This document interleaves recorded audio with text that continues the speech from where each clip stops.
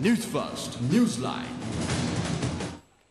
Hello there, a very good evening and welcome to another edition of Newsline Live. We're starting off a little bit late, of course, because of the World Cup qualifiers, but getting right into it.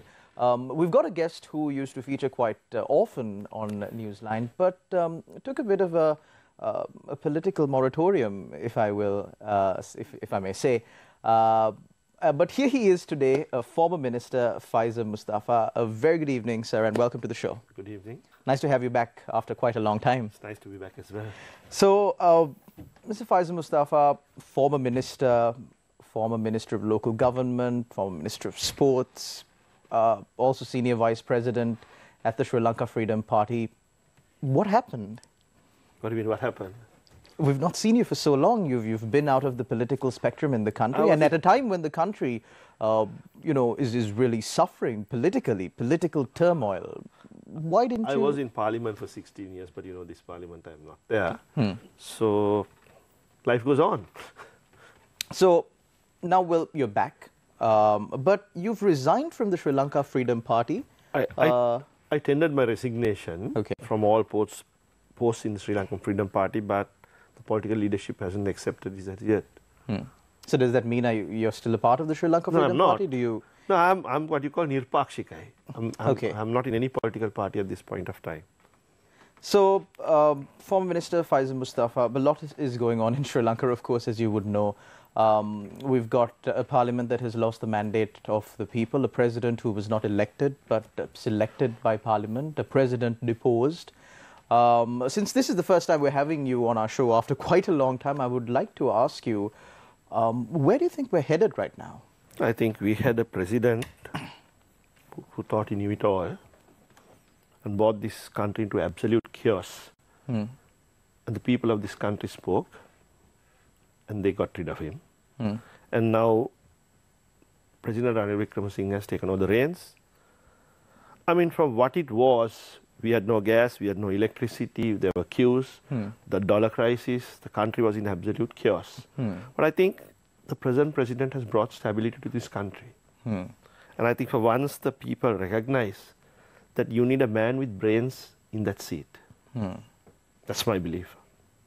So, by the sounds of it, you seem to be supporting the current president and his No, policies? I'm not in his political party, but at this point of time, I don't think we should look at things politically. And what is politically right, I think when the country has gone through such a situation, where the economy was in such turmoil, and we were in dire straits, and we should all get together irrespective of political differences and see how we could fix the country together. And that's what I believe in, and that's what I think we all should do. Well, as far as, Sri Lanka coming up economically, people do understand that there are hard times ahead. And you can see certain people have gotten behind certain policies, unpopular policies of the government, even though there was an initial opposition to these policies. But, Mr. Faizer Mustapha, since you're an attorney as well, let's get into the enforcement of the law per se. Now, there have been calls, even during the time of the Aragale, for the law to be enforced equally, justly. Rule of law, same law governing everyone. But why is it so hard to do? Why are certain people still getting preferential treatment? And why are certain people still being targeted for the opinions that they hold? I think political victimization is one. And I think political interference is another. So the rule of law should apply to everybody equally. During the former president's time, hate speech was operative only against certain communities. So I think we should move from that direction. And the law should be enforced against all. That's something which this government should do. And I believe that selectively enforcing the law with regard to certain persons or certain communities should never happen for this country to prosper. So when you say that's something that the government should do, isn't it the duty of law enforcement authorities to really enforce the law? Unfortunately, if you take a dynamics here, say our police is under a minister. So if you look at it, not now, it has been continuously so. So the political leadership, at various times, there have been interferences. And we don't have an independent public service. The public service, there is interference. If you look at India, their success is their very independent public service. Here, the public service sometimes bend backward towards politicians. The police in the same manner. So unless we move away from that, we are never going to have equality in any form. And that's what I think all should work to achieve. Because political victimization from the time of independence, when governments change, it has happened. And selective enforcement of the law has also continuously happened. It's something which is not which happened only recently. So initially, with what you said, what I gathered was that you are content with the direction that this government is going in?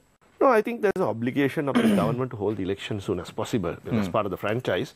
But also, there are economic concerns, and the government has expressed that there is a question with regard to funding. But I think it's a fundamental right, and also when you're dealing with the franchise, so there's an obligation cast upon the government as soon as possible to hold the election. But for Minister Faizer Mustapha, some might find issue with you making that statement because it was under your stewardship that the provincial council election was postponed, and that initial postponement has not ended yet. Unfortunately, the truth, very few people know.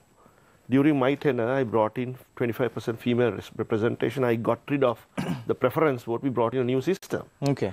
And doing that took some time. And also with regard to delimitation, there was no agreement in Parliament. There is a myth, right, that I voted against my own bill. It was not so. You did? It didn't. It was a independent delimitation report, which every member of Parliament was entitled to express their view whether they accept it or not. But unfortunately, there are certain persons try to construe that is a bill that I voted against. Tamange panataka viruddha vuna. That's a general saying. So are you saying that you didn't vote against that report in Parliament? There was an independent body which brought in a report. Okay. And every member of Parliament, as a member of Parliament, was entitled to support or oppose that report. That was an independent committee. That had nothing to do with me. So you opposed it? I opposed it. And they said I opposed the bill. That is not so. So you had no hand in this committee, either appointing the committee? I didn't have any. The committee was appointed. The committee was appointed by the president, not by the president. Me. Yeah. So you had literally no role in it. I had no role. You just brought it to Parliament. And that's it. I presented it to Parliament, and then I had the right of opposing it or supporting it. But either way, Mr. Mustapha, now elections are almost like a dream. I think there's a common saying that you know the real value of something once you've lost it, and people here in Sri Lanka have lost their franchise, and they're really starting to understand the value of the elections that we once took for granted in this democratic country. We don't know when the next election is going to be held, but of course I think people had the dream when they voted for Gotabaya Rajapaksa as well. Right. When you say dream, what do you mean? The dream of a better nation. What did they expect and what happened? Okay. So at this point of time, elections are required. It's part of the franchise. But let us get together and fix the economy as well. The government trajectory should be, and the trajectory of every person should be, is seeing that we as a country, and there should be poverty alleviation. Because when there were queues, people didn't have electricity, gas, and there were no medicine. What that era?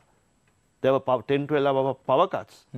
And we have to move away from that era. But I am not justifying postponement of the elections in any form. There is an obligation on the government to hold the election. So, Mr. Mustapha, I'm extremely curious. Now, you were once the Minister of Public Administration and Local Government. Local government, sorry. Although limited in a way, because the Election Commission really handles the entire election, you would have had some interaction with holding elections. I did. And, at least funding the election. So, the argument now is that the government does not have money to hold the election. But I must tell you, from a reasonable person's perspective, when you look at the things that are happening in the country right now, one could sit and wonder, does the government really not have money to hold the election? What is your take on this? Is this the absolute truth, that the government just doesn't have enough money to hold an election? I mean, I can't speak on behalf of the government, I'm not part of it. No, but your independent view, as a citizen. Independent view, as a citizen, if the government states that there's a difficulty in raising money for the election, they should as soon as possible do so. I mean, I'm not going to say yes, I'm not going to say no, but at the same time, the government trajectory should be to steer the economy, because the former president, you know what he brought our economy to.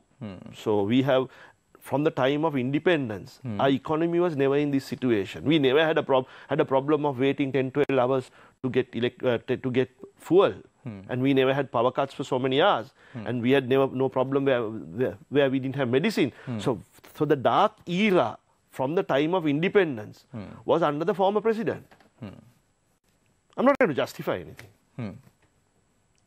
So, well, although it was under the former president, you at the time were part of the Sri Lanka Freedom Party. I was part of the Sri Lankan party, and our party supported him as well at the presidential. I mean, everybody makes mistakes. Today, you can't find a person who voted for him. Did you vote for him? Obviously, my party supported him, I did.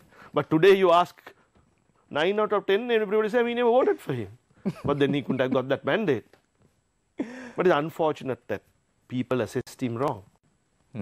But all those conversations aside, what happened is really a lesson for all of us on how policies and looking forward and not being very short-sighted is important for a country. But Mr. Faizer Mustapha, do you think that we've really learned from our mistakes? Now, we're speaking about policies, solid economic policies that will not turn, flip and twist with the change of government. But my question to you is, how can a parliament that has lost its mandate, a president who has not been elected by the people, set the groundwork or set the direction for these solid policies that Sri Lanka needs right now? There is a constitutional process. There is a parliament. There is a president who has been elected by the members of parliament because the former president resigned. So parliament as a whole has an obligation until the next election to try to fix things. Okay. The president, elected or voted or whatever, he's the present president at this point of time. Okay. So, I mean, all of us, politicians, civil society, should all get together and help to steer the economy. Because if you look at what our country was, there is no point. Everybody can preach, but the common man is suffering. And also, earlier the voter wanted somebody who will carry children, who will pat a man on his back. But today we have a president. He may be not the most popular person, but he has proved to this country that he can steer this country from the dark era it was. I don't think any other president could have steered this country after the ruination of what President Gotabaya Rajapaksa did to this situation. I'm saying it with, and he's not the most popular person either. So I believe that until the next election, all of us, irrespective of party politics, not support the president, but support the country and steer the country to this dark era. So there is a kind of a statement that came in, but it's only for questions. So let's put this to our guest in the form of a question. So it says, when we had shortages, we were paying our debts. Now we are not paying our debts. I believe the viewer is trying to intimate to you the fact that although you say that the economy is on a right course right now, that is just because we're not paying our debts. So the rupee is appreciating, everything is hunky-dory until the debt restructuring is done. So somebody decided, the president decided, we are incapable of paying our debts now. The earlier president didn't think so, his advisors didn't think so. So at this point of time, if we paid our debts, our crisis would have got worse. So now we have to collectively take a decision that we have to pay our debts. Now, the only reason the country is doing well because we are not paying our debts. It's a very short-sighted approach because it is an economic decision, consulting the governor, consulting the experts at this point of time. If we pay our debts, where would we be? So, that is a decision taken. So somebody saying that we are in this situation because we are not paying it, that's true. But somebody took that decision. Did the former president or his advisors take that decision?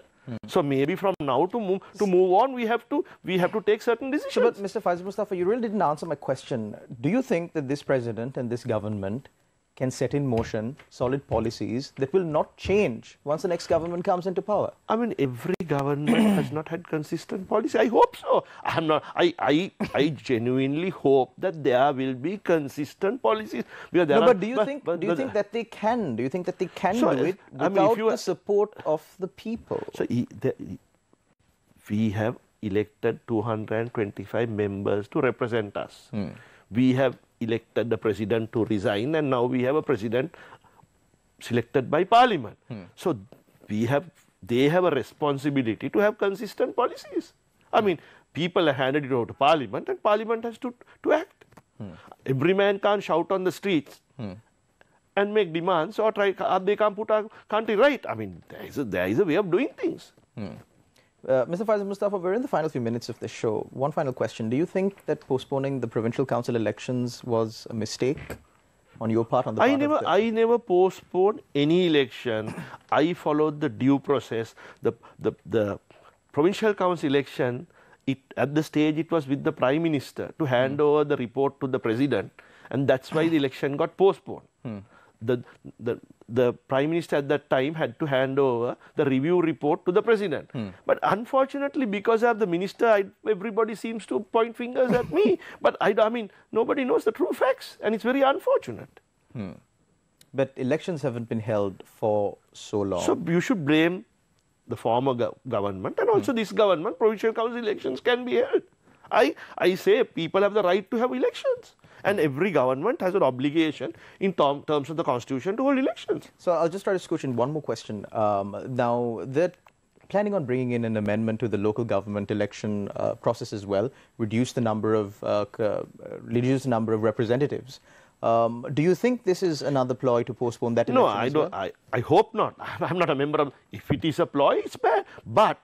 But based on your political acumen, what do you think? There is a 25% female representation. Even if our numbers are high, I appeal to the government not to make any changes with regard to female representation, because we have a 52% female population in this country, and we need to bring women into the political arena for the greater good of this nation. Because you've always been a supporter of female representation. Yeah, well, I've been a catalyst with regard to female representation. It was during my tenure that we brought in the 25% quota for local government and for provincial council elections, because we have less than 5% in local level and in parliament as well. Thank you very much, Mr. Faizer Mustapha, former minister, of course, for joining us on our program after an extremely long time. Thank you.